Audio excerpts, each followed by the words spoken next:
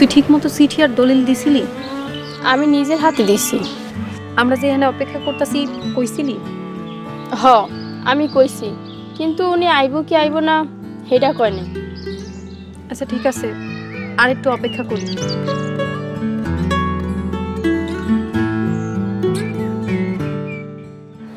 ঠিক আছে তোরা কথা ক, আমি আহি। আমার এখানে ডাকছিস কেন? তুই খুব ভালো করে জানোস যে আমি তোর লগে আর সংসার করব। সংসার না করলে না করবেন, কিন্তু আমি চাই আপনি সত্যিটা জানেন।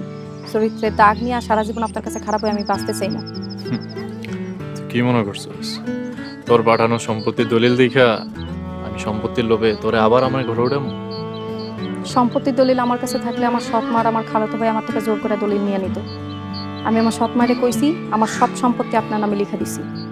মানে আমার সৎ মা আর আমার খালাতো ভাই আমার সম্পত্তির জন্যই আমার সংসার ভাঙছে। আর কত নাটক করবি আমার লগে? আমি জানতাম আপনি বিশ্বাস করবেন না, তাই প্রমাণ সাথে করেই নিয়েছি। এনেন শুনেন।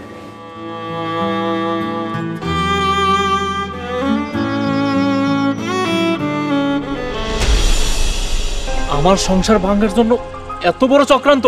আমি এখনই থানায় যাইতেছি, আমি এখনই পুলিশ নিয়ে আজিজ আমি এখনই ধরে নিতেছি। এখন না, ওই আজিজ আর আমার সৎ মা মিলে আমার চরিত্রে যে আমি দাগ লাগায় সবার সামনে আমার অসম্মান করছে, ওই মহিলারও আমি সবার সামনে অপমান করবো, বেইজ্জতি করবো। ঠিক আছে, তুমি যেটা চাইতেছো ওইটাই। তুমি শুধু আমার পাশে থাকো। আমি না বুঝা মানুষের কথা শুনি না তোমার বিপদে ফেলাই দিছি। তুমি আমার মাফ করে দাও, আমি এখন থেকে তোমার লোকেই আছি।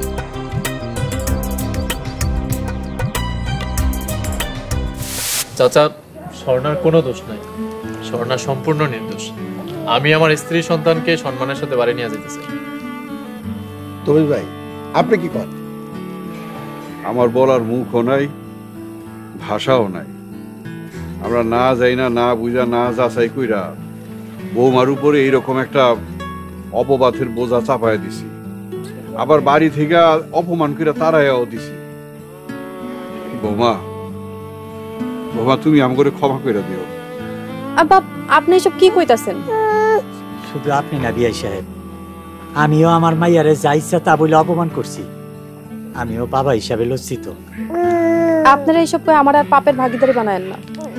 একটা কথা কি জানেন আব্বা, সংসার টিকে বিশ্বাসের উপর। সংসারে যত বিপদই হোক না কেন জীবন সঙ্গীর উপর বিশ্বাস রাখতে হয়। আমি আর কোনোদিন তোমারে অবিশ্বাস করব না। যাই বলেন তমিজ ভাই আর ইসুফ ভাই, আমাদের স্বর্ণা বৌমা ঠান্ডা মাথায় আর সংসারটাও টিকাইল, আর পাপীদেরকেও শাস্তি দিল। এর লেগেই তো সবাই কয় নদীর পানি ঘোলা ভালো, জাতের মেয়ে কালো ভালো।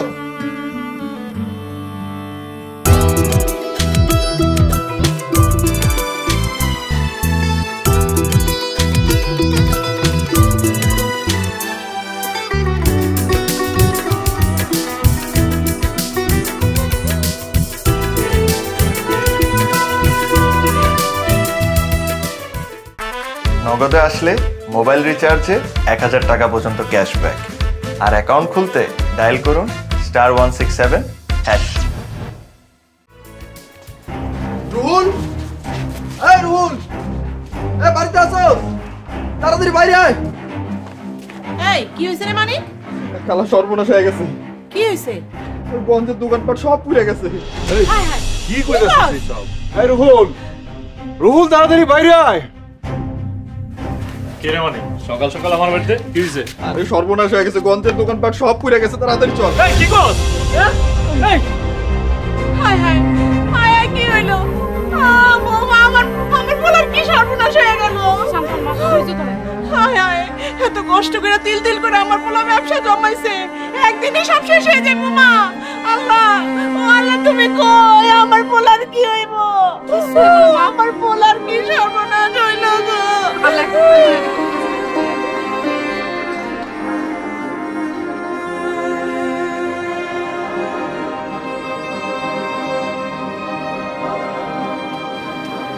হয়েছে বাজান? কি হয়েছে আমার ক? কি হয়েছে বাজান? মা, আমার সব শেষ। দোকানের মালামাল যা ছিল সব পুরা সারকার হয়ে গেছে মা। খালি দোকানের মালামাল না, আমাকে স্বপ্ন পুরাও ছাই হয়ে গেছে। আর এই সব কিছু হয়েছে এই ডাইনির লাগে। যেদিন থেকে এই ডাইনি আমাকে বাড়িতে আসছে ওই দিন থেকে একটা পর একটা কিছু লাগিয়ে রয়েছে। এই চুপ কর, কি করতেছ তুই সব? চুপ করবো কেন মা? এতদিন তো আমাকে ঘরে কোনো আপদ বিপদ আসছিল না। যেদিন থেকে তুমি এই অলক্ষী মাইয়ারে ঘরের বউ করে আনছো ওই দিন থেকে আমাকে ঘরে অশান্তি লাগিয়ে রয়েছে। রত্না, না যাই না না বুঝা হুট করে কাউরে দোষ দিবি না। আল্লাহ যা করে ভালো লেগেই করে। ঠিক কইছো বাজার, আল্লাহ যা করে তা ভালোর জন্যই করে, কিন্তু এই দুর্ভাগ্য এই অলক্ষী মাইয়ার কারণে আইছে। চুপ কর রত্না, মুখে যা আসে তাই কবি না। কেন চুপ করবো কেন ভাই? আমি কিছু কইলি দোষ? তুই এমন ভাবে কইতাছস যে স্বর্ণা নিজে গিয়ে মার্কেটে আগুন লাগাই দিয়েছে। স্বর্ণা মার্কেটে আগুন লাগায়নি, এই সংসারে আগুন লাগাইছে।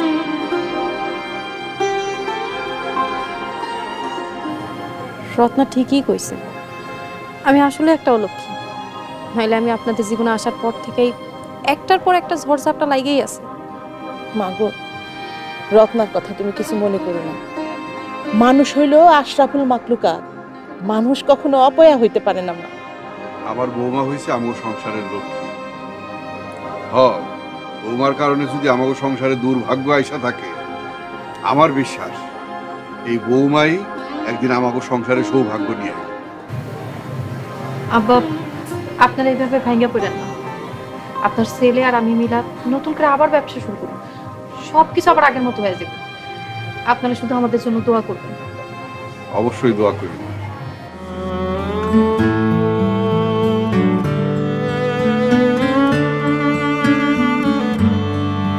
তোমার কি মন খারাপ?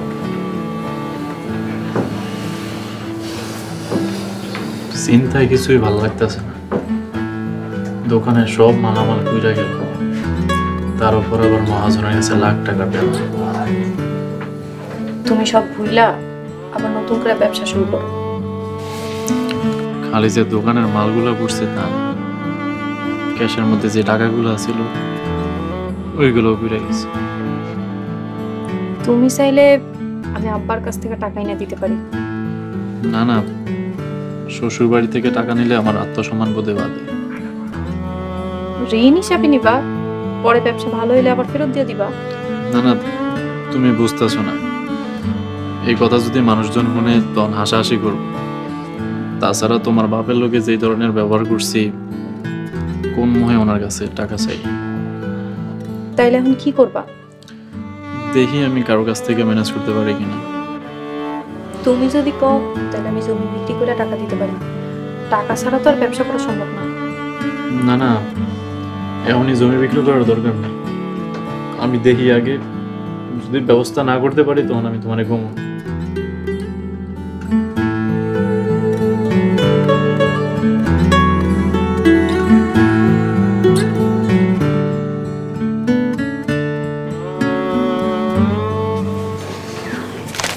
খবরটা দেখো। নিজের দোকান পড়ার খবর আর পত্রিকায় পড়া কি? আমি তো নিজের চোখের সামনেই দেখছি নিজের স্বপ্ন পুরা সারকার হয়ে যায়। আমি ওই খবর পড়তে কইনি, নিচে একটা চাকরির খবর দেওয়া আছে, ওইটা দেখো। সরকারি বিধি মোতাবেক থানা শিক্ষা অফিসার পদে নিয়োগ বিজ্ঞপ্তি। আগ্রহী প্রার্থীগণ 200 টাকা ব্যাংক ড্রাফট এবং জাতীয় পরিচয়পত্র ফটোকপি এবং পাসপোর্ট সাইজের 3 কপি ছবি 15 তারিখের মধ্যে আবেদন করার নির্দেশ দেওয়া হয়েছে।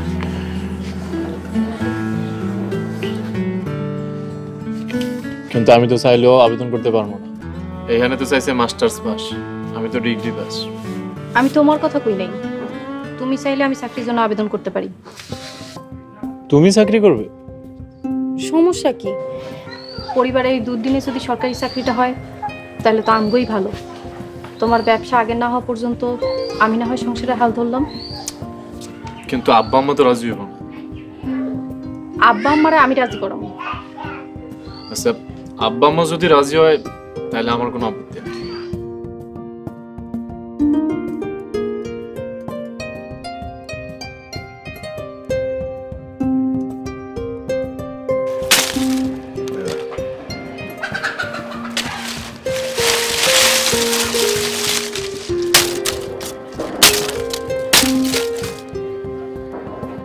ব্যাপারী বাড়ির বউরা কোনোদিন বাড়ির চৌকাটের বাইরে যায় না। আর হেনে আমার পোলার বউ কিনা চাকরি করবো, মানুষে শুনলে কি করবো? আব্বা, মানুষের কথা আমি ভাবি না, আপনারা হইলেন আমার সবকিছু। আপনারা কি ভাবতেছেন এটা হইলো আসল কথা। আমি বৌমার লগে একমত। আরে আমরা না খেয়ে থাকলে মানুষ কি আমাকে একবেলা খাওয়ান দিব? তারপরেও সমাজ বইলে একটা কথা আছে না, মানুষ কখন কি কয় ঠিক আছে? আব্বা, সমাজে শুধু পুরুষরা থাকে না, সমাজে নারীরাও থাকে। আব্বা, আপনি একবার ভাইবা দেন, এই যে আমাকে গ্রামের স্কুল, ওই জায়গাও কিন্তু 4 জন মহিলা টিচার। আর এই যে কলেজেও কিন্তু 2 জন মহিলা প্রফেসর। এই যে আপনি যে আম্মারে লইয়া গঞ্জে ডাক্তার দেখান, তিনিও কিন্তু একজন মহিলা ডাক্তার। এখন সব অফিস আদালতেই নারী অফিসার আছে। বাবা রুহুল। জি আব্বা। তোর কথা আমি বুঝছি, আমি কিন্তু বৌমার চাকরির বিপক্ষে না।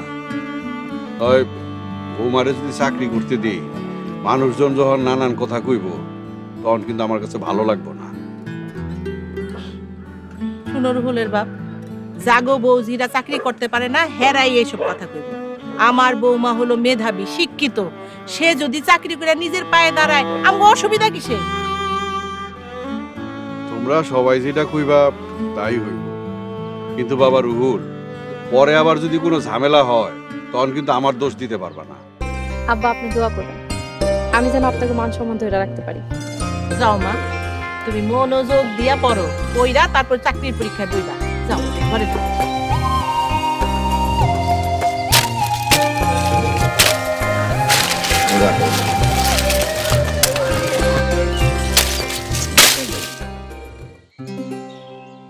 বুঝলি রে দোস্ত, অভাগা যেদিকে যায় সাগর ওই দিক দিয়ে শুকাই যায়।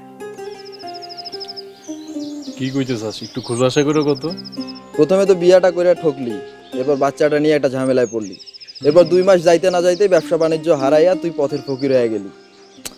আমি বুঝি না রে দোস্ত, তোর মতন ফাটা কপাল আমি জীবনও দেখি নাই। আল্লাহ যা করেন ভালো লেগে করেন, আমি আমার ভাগ্য নিয়ে খুশি আছি। আরে বেটা, তোরা তো বিপদের পর তোর খুশি হওয়ার কি আছে? শোন দোস্ত, আল্লাহ যখন একটা রাস্তা বন্ধ করে দেয়, তখন 1000টা রাস্তা আবার আল্লাহ খুলে দেয়। বিপদ আসে একদিক দিয়ে, আর সৌভাগ্য চতুর্দিক দিয়ে। তুই তোর সৌভাগ্যের আশায় থাক। কোন দোস্ত, আল্লাহ আমার জীবনে এমন একজনরেই জীবন সঙ্গী হিসাবে পাঠাইছে, হ্যাঁ, যতদিন আমার লগে আছে ততদিন আমার নিরাশ হওয়ার কিছু নেই। আমি তো আরো ভাবছিলাম যে তুই তোর কালাবুয়ের চেহারা দেখে আরো বেশি নিরাশ হয়ে গেছিস। প্রথম আমি ওইটাই ভাবতাম তোর মতো।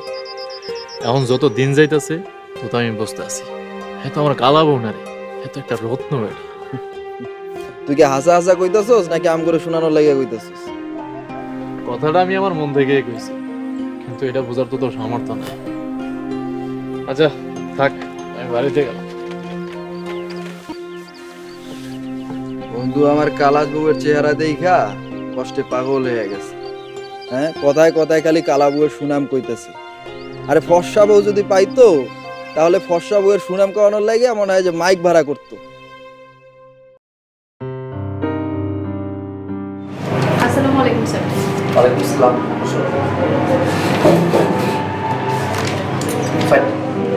আপনার নাম? Fatema Yasmin Swarna. Miss Fatema? Sorry sir, আমি মিস না, মিসেস। আপনি বিবাহিতা? জি স্যার, শুধু বিবাহিতা না, আমার একটা সন্তানও আছে, 4 মাস বয়স। সংসার এবং চাকরি একসাথে সামলাতে পারবেন তো? শিক্ষা অফিসার পদ অনেক দায়িত্বশীল পদ, সংসার বাচ্চা কাচ্চা সামাল দিয়ে চাকরি করতে পারবেন তো? নাকি 2 মাস পরে চাকরিতে রিজাইন দিয়ে দেবেন? রিজাইন নেওয়ার ইচ্ছে নিয়ে জীবনের এতটা পথ কষ্ট করে আসেনি স্যার। অনেক বাধা পেরিয়ে গ্র্যাজুয়েশন করেছি, জীবনে অনেক ত্যাগ স্বীকার করে নিজের সন্তানকে জন্ম দিয়েছি। এত বিপদের মধ্যেও যখন হাল ছাড়েনি, চাকরিতেও হাল ছাড়বো না। আপনার আত্মবিশ্বাস আমার খুব ভালো লেগেছে। এবার আপনাকে কিছু প্রশ্ন করি। জি স্যার। শিক্ষা অফিসার হিসেবে নিয়োগ পেলে প্রথমে কোন পদক্ষেপটা নেবেন? প্রথমেই সমাজে সুবিধাবঞ্চিত শিশুদের জন্য শিক্ষা ও উপবৃত্তির ব্যবস্থা করব। এছাড়া নারী শিক্ষার জন্য গ্রামে গ্রামে ক্যাম্পেইন এবং সচেতনতা বৃদ্ধির জন্য ব্যবস্থা করব। আচ্ছা, দেশে নারী শিক্ষার হার কম হওয়ার পিছনে কি কারণ আছে আপনি মনে করেন? ইচ্ছা এবং সুযোগের অভাব। অনেকের ইচ্ছা থাকলে সুযোগ থাকে না, অনেকের সুযোগ থাকলে ইচ্ছা থাকে না। আমার লক্ষ্য থাকবে প্রত্যেকটি বাড়ির মানুষকে তার সন্তানকে স্কুলে পাঠানোর জন্য উৎসাহিত করা। আপনার স্বামী কিংবা শ্বশুরবাড়ির লোকজন আপনার চাকরিতে যদি কোনো বাধা দেয়? স্যার, নিজের পরিবারকে যদি সচেতন করতে না পারি, অন্যের পরিবারকে সচেতন করবো কিভাবে? আমার পরিবার আমাকে সাপোর্ট দিয়েছে, আশা করি ভবিষ্যতেও দিবে। আপনার সাথে কথা বলে ভালো লেগেছে। পরীক্ষার ফলাফল জাতীয় পত্রিকায় প্রকাশ করা মাত্র আপনি আসুন। আসসালামু আলাইকুম।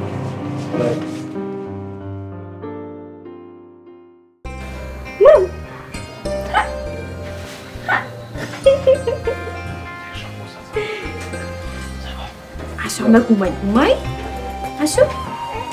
আরে তোমার বাবাটা কি করে রে? হ্যাঁ বাবা, কি করো তুমি? ঘুম আসে না তোমার? একদম মায়ের মতো হইছো না? আদর না পেলে ঘুম আসে না। কি তোমার মুখে কি কোনো কথা আটকায় না? খারাপ কি বললাম? হ্যাঁ, একদম যেমন মা তেমনি তার পোলা। মোটেও না, আমার পোলা হয়েছে বাপের মতো, নিজেও ঘুমায় না, আমারও ঘুমাইতে দেয় না। আরে আসল কথাই তো জিজ্ঞাসা করলাম না, তোমার ইন্টারভিউ কেমন হয়েছে?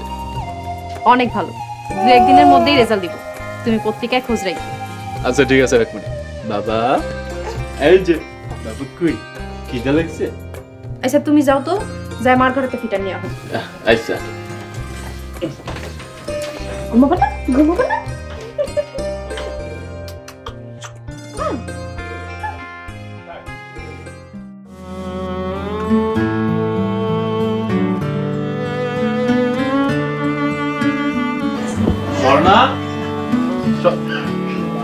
তুমি এইখানে? সারা ঘরে আমি তোমার খুঁজতেছি। এমনি এখানে বইয়া ছিলাম, তোমার কিছু লাগবে? আমার না আজকে খুব মিষ্টি খাইতে ইচ্ছা করতেছে। তাহলে আমি শরবত বানাই নিয়ে আসি। যেই খবর লই আইছি তাতে শরবতে কাম হইব। কি খবর? আরে আজকের পত্রিকায় তোমার রেজাল্ট বের হইছে, তুমি তো চাকরি পাইছো। আজকে আমি অনেক খুশি। আমিও অনেক খুশি, তুমি আমার সম্মান রক্ষা করছো। তুমি যেমনই হও, তুমি আমার স্বামী। আমি অনেক ভাগ্যবান যে তোমার মতো স্বামী পাইছি। তুমি আর তোমার ফ্যামিলি যদি আমার সাপোর্ট না করতা, এই চাকরি করা আমার পক্ষে সম্ভব ছিল না। চলো আব্বা আম্মারে যাই খুশি খবরটা। চলো।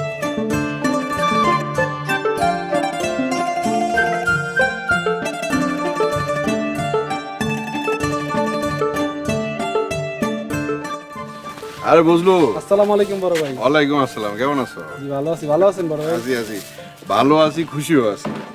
খুশির খবর হইলো আমাকে রুহুলের বউ, মানে আমার বৌমা থানা শিক্ষা অফিসারে বড় চাকরি পাইছে। উনি এখন বড় অফিসার। কি দিন কালাইলো, ঘরের বউ শ্বশুর শাশুড়ির সেবা যত্ন বাদ দিয়ে বলে চাকরি করবো এখন। এটা কি কও বুঝলো? আরে উপার্জন করে যদি সংসারে দেয়, এটাও তো সংসারের সেবার মতোই। না না ভাই, আমি আপনার কথা একমত হইতে পারলাম না। ঘরের বউ ঘরে থাকবো, তাদের আবার বাইরে চাকরি বাকরি কি দরকার? এরকম পুরান ধ্যান ধারণা বদলাও। মাইয়া মানুষটা তোমরা ঘরের বাইরে হইতে দাও না কেন? এই যে তোমার মাইয়ার লেগা মহিলা টিচার খুঁজো, হ্যাঁ, তোমার বউয়ের চিকিৎসার লেগা মহিলা ডাক্তার খুঁজো, প্রয়োজনের সময় ঠিকই শিক্ষিত নারী খুঁজো, আর প্রয়োজন শেষ তখন কও মহিলাকে কি লেগা বাড়ির বাইরে না। হয়েছে কি ভাই, এইসব চিন্তাধারা বদলাও। যুগ বদলায় গেছে, এখনকার দিনে মেয়ে আর ছেলে সমান অধিকার। ওই নারী পুরুষের ভেদাভেদ না কইরা যোগ্যতা দিয়া বিচার করবা। কার যোগ্যতা বেশি তার সম্মান করবা বেশি। এরকম খাও, মিষ্টি খাও, বড় করে করো। বুঝলা? যাও বাইতে যাও। কি দিন কালাইলো, তুমি ভাই বলে ছেলের বউ টাকা সংসার চালাইব। নগদে আসলে মোবাইল রিচার্জে 1000 টাকা পর্যন্ত ক্যাশব্যাক, আর অ্যাকাউন্ট খুলতে ডায়াল করুন *167#। বাবু ঘুমাইছে? ও মা ঘুমাইছে।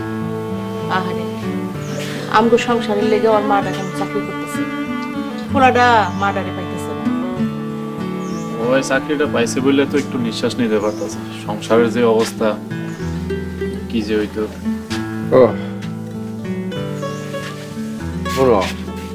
ওই যে বাড়িতে আহনের পথে অন্যান্য মুন্সির লগে দেখা। আবার তো সাসারে লগে করে বাড়িতে লইতে ওইসি আইতে বললো এক পরিবারের সবাই লইয়া আপু আইতে। আইলে আইব, এমনিতেও তো সাসাগুলোকে অনেকদিন যাবতে আশা করতাম। ওনারা কিন্তু এমনি এমনি আইব না সালেহা। মানে মানে হইলো আমাকে মন্নান ভাইয়ের পোলা বিল্লাল আছে না, বিল্লালের লিগা আমাকে রত্নার ওনারা পছন্দ করছে। তাই নাকি? আলহামদুলিল্লাহ। আব্বা বিল্লাল ভাই তো ছেলে হিসাবে অনেক ভালো, তাছাড়া ভালো চাকরিও করে। এই লিগাই আর কথা বাড়াই না। এখন ওনারা আসুক, আমাকে রত্নারে সামনাসামনি দেখো, এরপর একটা দিন তারিখ দেখা রত্নারে ওনাকে হাতে তুলা দেব। আল্লাহ দিলে দেখেন আমাকে রত্না সুখেই থাকবে। এমন বড় একটা বিপদের সময় আল্লাহ যে আমগো মুখের দিকে চাইছে, এত বড় একটা পরিবার থেকে আমার মাইয়ার বিয়ার প্রস্তাব আসছে। সবই আল্লাহর ইচ্ছা। তাহলে লও আমার লুঙ্গি আর গামছাটা তুমি গোসল করো। বাইবো কখন? ওইটা কয় নাই, কিছু দুই একদিনের মধ্যে।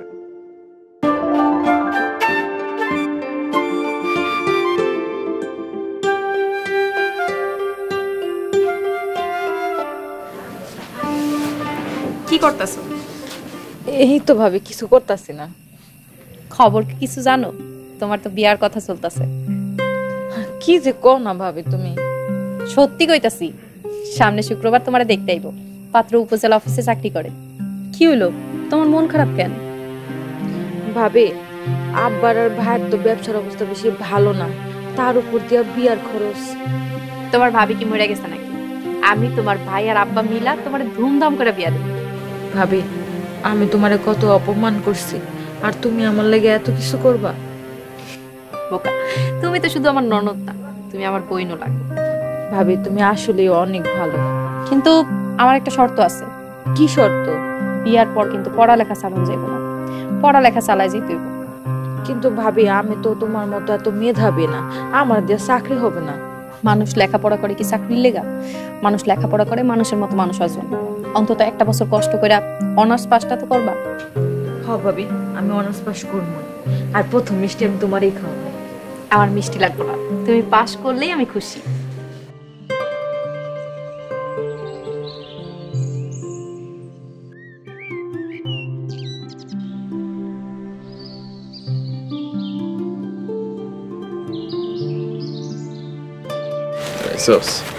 কিরে বন্ধু, তোর বউর নাকি সরকারি চাকরি হচ্ছে? আরে বন্ধু, আরে হারাটা জীবন বই খাতায় পড়ে আইলাম যে হাউস ওয়াইফ, আর এখন তুই হাউস হাজবেন্ড হয়ে গেলি। মানে কিছুই না, তোর বউ সরকারি চাকরি করবো, তুই কি করবি? সংসারের কাজ কাম। আমার সংসার আমি কেমনে চালাম ওইটা আমি বুঝি। হ্যাঁ তোর সংসার তুই কেমনে চালাবি সেটা তুই বুঝবি। তো একদিক দিয়ে কিন্তু ভালো হয়েছে, তোর যে লেখাপড়ার অবস্থা, তুই সরকারি অফিসের পিয়ন হইতে পারতি না। তুই কি আমার খোসা দিয়ে কথাগুলো কইতেছ? আরে না না, তুই আমার বন্ধু, তোরে আমি খোঁজা দেবো, তোরে আমি একটা উপদেশ দেই। কি উপদেশ? তুই এই যে থালা বাসন মাজার কাজ কাম শিখানে, পারলে কাপড় কাচা, ঘর ঝাড়ু দেয়া, এগুলোর কাম শিখলে ভালো হইব, তোর কামই দিব। এগুলো শিখে আমি কি করবো? আরে কি করবি মানে? তোর বউ হলো মস্ত বড় অফিসার, তোর বউ কি এগুলান কাম করবো? তোরই করতে হবে এগুলান কাম। কিছু কবি?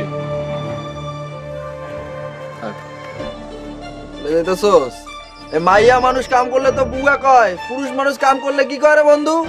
কই যাইতাছস? কইয়া যা। আল্লাহ, বহু করবো সরকারি চাকরি, আল্লাহর কি দিন জামানা আইলো রে।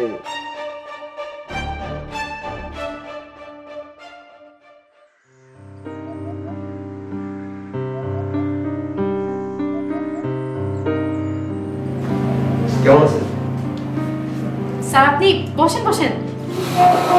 আপনি বসেন। উপজেলার একটা কাজ এসেছিলাম, ভাবলাম আপনার সাথে একটু দেখা করে যাই। স্যার আপনি চা কফি কি খাবেন? আরে না না, আপনি তো ব্যস্ত হবেন না। তা বলুন আপনার কাজ কেমন চলছে? জি স্যার, খুব ভালো। সামনের মাসে উপজেলার সকল কলেজ নিয়ে একটা বিজ্ঞান মেলার আয়োজন করা হয়েছে, সার্বিক দায়িত্বে আপনি থাকবেন। থ্যাংক ইউ স্যার, অবশ্যই থাকবেন। আচ্ছা, আপনার কাছে জেলা প্রশাসক তো অনেক খুশি, তিনি প্রায় আপনার খোঁজ নেয়। দোয়া করবেন স্যার, আপনাদের দায়িত্ব যাতে যথাযথভাবে পালন করতে পারেন। দোয়া করে আপনি সফল হন। আচ্ছা, আপনার বাচ্চা কেমন আছে? জি স্যার, ভালো আছে, ওর জন্য দোয়া করবেন। আস্তে আলোটি, আমার একটু অন্য কাজ আছে। ভালো থাকবেন।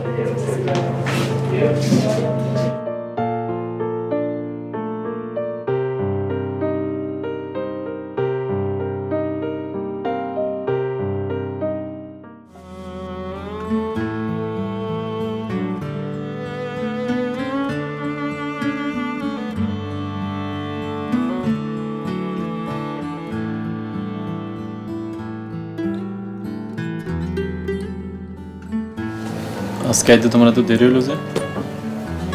আজকে উপজেলা অফিসে মিটিং আছিল। বিকাল থেকে বাবুর গায়ে অনেক জ্বর। কি কর দেখি?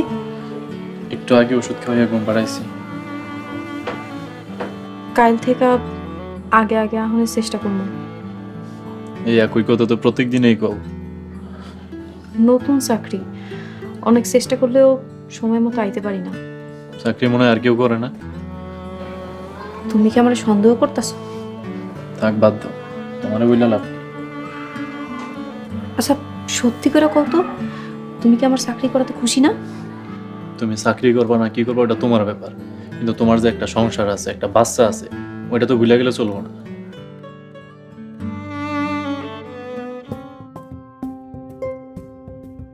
এই কি রুলের মা, বৌমার পাতে তো কিছু নাই, এটা মা চুড়ে দাও না। না না আব্বা, আমার খাওয়া শেষ।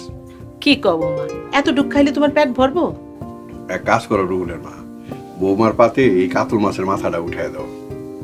না আব্বা, আমি মাছের মাথা পছন্দ করি না। না কে পছন্দ না, খাও। মা ভাবি না খেলে তুমি আমারে দাও মাছের মাথাটা। মা কেউ খাইতে না চাইলে জোর করে দেওয়ার দরকার নাই, তুমি রত্নারই দাও মাছের মাথাটা। রত্না তুই পরে খাইস, আজকে তোর ভাবিরে খাইতে দে। বৌমা সারাদিন কত রকমের খাটাখাটনি কাজ করে, দেও তো মাথাটা বৌমার পাতে উঠায় দাও।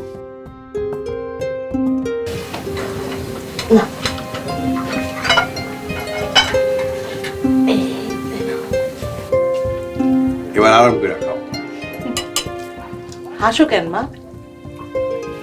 কিছুদিন আগে পোড়া ভাত আর ডাল দেওয়া ভাত খাইছি, আর আজকে আপনারা কত আদর করে আমারে খাওয়াইতেছেন।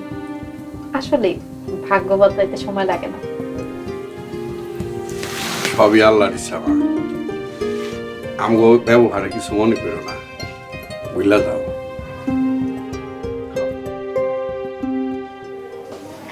রত্নার বিয়ার দিন তারিখ তো ঠিক করলাম, কিন্তু কিন্তু কি আব্বা? এমনি গঞ্জের দোকানটা আগুনে পুড়া গেছে, ব্যবসা বাণিজ্য নাই, তার উপরে লাখ টাকার দেনা, বিয়ায় তো খরচ অনেক, কি যে করুম বুঝতেছি না।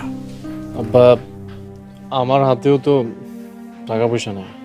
আমার যে গয়না আছে সেগুলা তো রত্নার বিয়াতেই লাগবো, বেসনের কোনো উপায় নাই। এই কোন পরীক্ষার মধ্যে যে পড়ছি আল্লাহই জানে। এই নেন আব্বা। এই কি, এই কি এর টাকা? আমার বেতনের টাকা, আর কিছু টাকা ব্যাংক থেকে লোন নিছি। এই টাকা দিয়ে কি করুন? রত্না শুধু আপনাদের মেয়ে না, আমার বোনও। ওর বিয়ের দায়িত্ব তো আমারও আছে। এর লেগে তুমি এতগুলা টাকা ঋণ করবা? ঋণ করছি তো আম্মা, কি হইছে? প্রতি মাসে বেতনের টাকা থেকে অল্প অল্প করে শোধ করে দিব, তাতে তো সমস্যা নেই। বৌমা তোমারে যে আমি কি কমু, এই বিপদের দিনে তুমি আমাকে পুরা পরিবারটা সম্মান বাঁচাইলা। আপনাদের সম্মানই তো আমার সম্মান, আমিও তো আপনাদের পরিবারের একজন। তোমার কাছেই রাখো। যাও মা, বাচ্চাটা মনে কাঁদতেছে, যাও।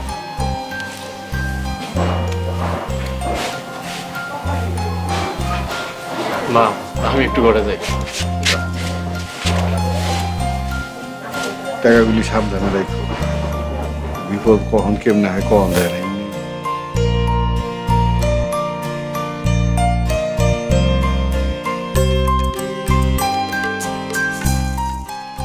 কই যাও? একটু বাইরে যেতেছি, বন্ধুগুলো একটু আড্ডা দিয়ে। আড্ডা দিলে কি জীবন চলবো? কি করবো কও, গঞ্জে একটা দোকান আছিল, ওইটাও তো পুড়ে গেছে। সারাদিন তো শুয়ে বসে থাকতে ভালো লাগে না। তুমি ঘরের একমাত্র পোলা, তোমার উচিত ব্যবসা বাণিজ্যতে মন দেওয়া। এখন তো ব্যবসা বাণিজ্য নাই, ছোট মামার কাছে টাকা চাইছি। মামা যদি টাকাটা দেয় তাহলে দোকানটা আবার মেরামত করে নতুন করে মাল উঠাবো। এনাও টাকা। তোমার ব্যবসার জন্য 2 লাখ টাকা। তোমার না কইছি তোমার আব্বার কাছ থেকে টাকা না আনতে, আমি শ্বশুরের টাকা ব্যবসা করতে পারবো না। এটা আমার জমানো টাকা, সারা জীবন টিউশনি করে আর নিজের হাত খরচে টাকা বাঁচায়া ব্যাংকে জমা রাখছিলাম, ডিপোজিট ভাঙছি। তুমি আমার ব্যবসার লেগে নিজের সঞ্চয় ভেঙে ফেললা। সঞ্চয় যদি বিপদের দিনে কাজেই না লাগে তাহলে সঞ্চয় করে লাভ কি? আমি চাই এই টাকা দিয়ে তুমি আবার নতুন করে ব্যবসা বাণিজ্য শুরু করো, সংসারের হাল ধরো। সত্যি আমি অনেক ভাগ্যবান, তোমার মতন একজন মানুষরে জীবন সঙ্গী হিসাবে পাই। আমি তো আমার দায়িত্ব পালন করতেছি। আচ্ছা তুমি এখন যাও আড্ডা দিতে, বাড়িতে তাড়াতাড়ি চলে যাই। আচ্ছা দেরি করবো না, থাকো।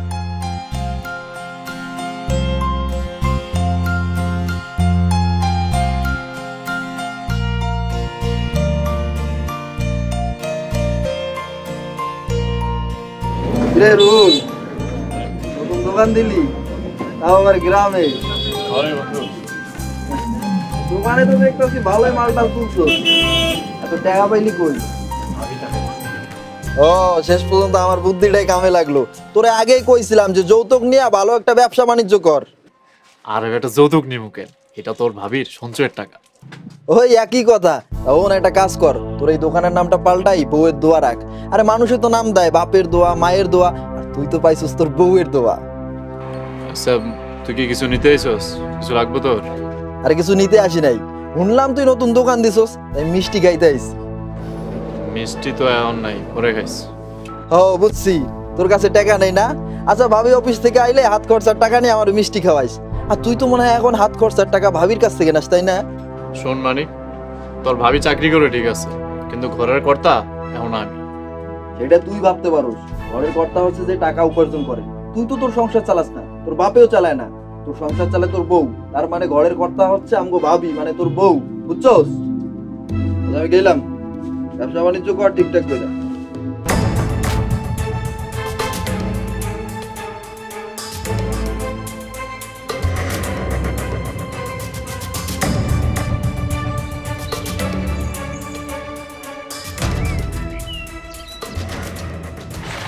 আসসালামু আলাইকুম ভাই। ওয়ালাইকুম আসসালাম। আপনি কি আমাদের সন্ধ্যা ম্যাডামের হাজবেন্ড না? জি, আমি ওনার হাজবেন্ড। আপনি তার আগে অনেকবার দেখছি, কিন্তু জানতামই না যে আপনি সন্ধ্যা ম্যাডামের হাজবেন্ড। তাতে কি হয়েছে? আজ তো জানলে। তা ভাইজান কি কোনো সরকারি চাকরি করেন নাকি? না ভাই, আমি তো গঞ্জে ব্যবসা করি। ও, আমি তো ভাবছিলাম ম্যাডামের হাজবেন্ড অনেক বড় অফিসার। না না ভাই, আমি কোনো অফিসার না। তো যাই বলেন ভাই, আমাদের স্বর্ণা ম্যাডাম কিন্তু অনেক মেধাবী আর দক্ষ কর্মকর্তা। ওনার মতন অফিসারের পাশে স্বামী হিসাবে আরেকজন অফিসারই মানা। কেন আমারে মানায় না? আরে না ভাই, আমি তা বলতেছি না।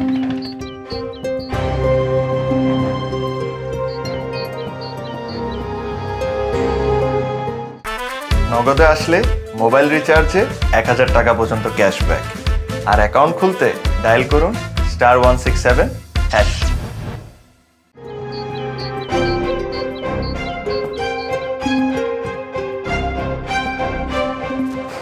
কিরে বাজান, কি হইছে? মন খারাপ?